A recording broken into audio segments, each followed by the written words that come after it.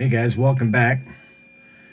You see I've got my chassis going here for our 66 Chevrolet ambulance, but I wanted to show you real quick how easy it is, if you guys don't already know, to make a shock absorber.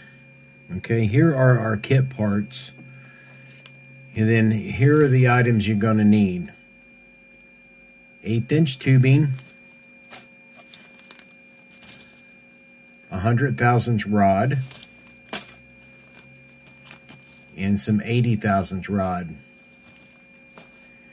And quite possibly this little thin metal wire, 24 gauge, that I buy at Hobby Lobby. Comes in a spool. It's loaded down. I've got 2 of them. I didn't pay much money for it, but this will probably last me, I don't know, 600 years. But there's a lot of stuff on there. So the first thing you want to do is take a piece of the 100,000 rod and just cut a nice wide piece off to where it fits on top of the 1/8" tubing. Now this is all kind of guesswork. It's going to depend on what model you're actually building. But you can see here I'm fairly close. And then your 80,000 rod, you're going to cut a piece of that.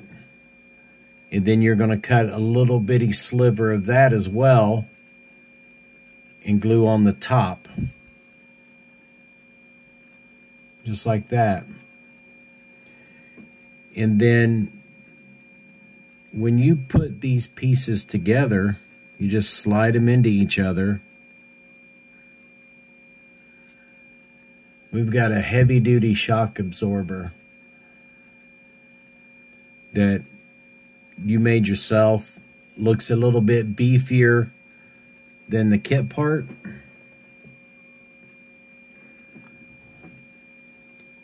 And if you wanted to get super detailed with it,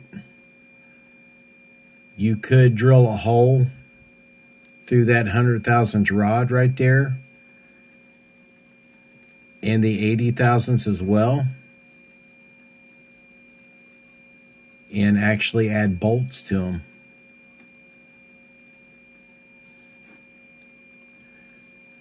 Here I've stuck one in. It's not glued in yet, it's just kind of setting in place of my rear chassis here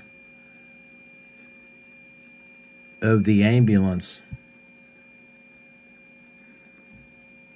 And it looks much better. If I can get this in here, it looks much better than the kit supplied piece.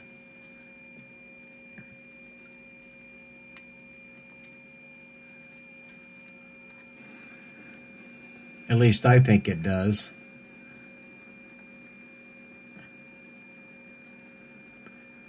It's beefier looking. Looks more robust. And very easy to make with only 3 items. Now the reason why I brought up the wire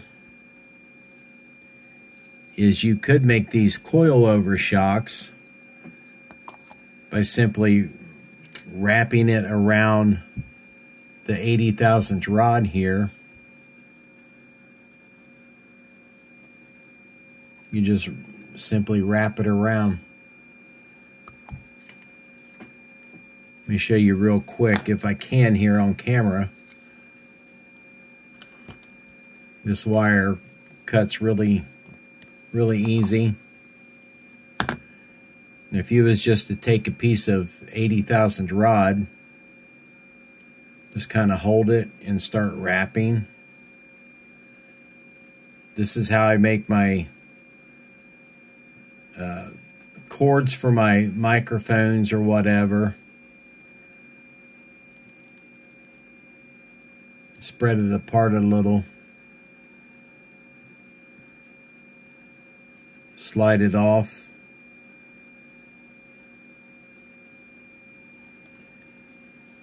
It's kind of hard to pick these little pieces up.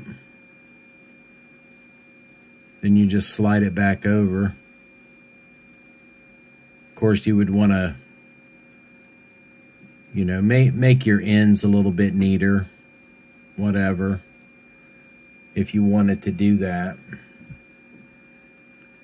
And then when you stuck that in there, you would have a coil over shock. Wrap it a little bit better. I should have used a longer piece of wire, but you get the drift. And that is how easy it is to make a pair of shocks. Some of you might already know this, some of you may not. 3 simple pieces of plastic, and you can actually say you scratch built something on one of your models. All right, guys, we should be back later today with another update on the frame and stuff. So until then, we'll see you in the next video, and thanks for watching.